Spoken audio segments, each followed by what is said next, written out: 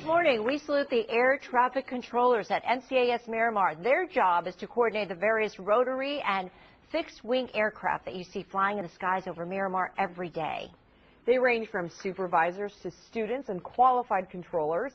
Ground controllers coordinate the many aircraft, vehicles, and personnel on foot that move about the tarmac during flight operations.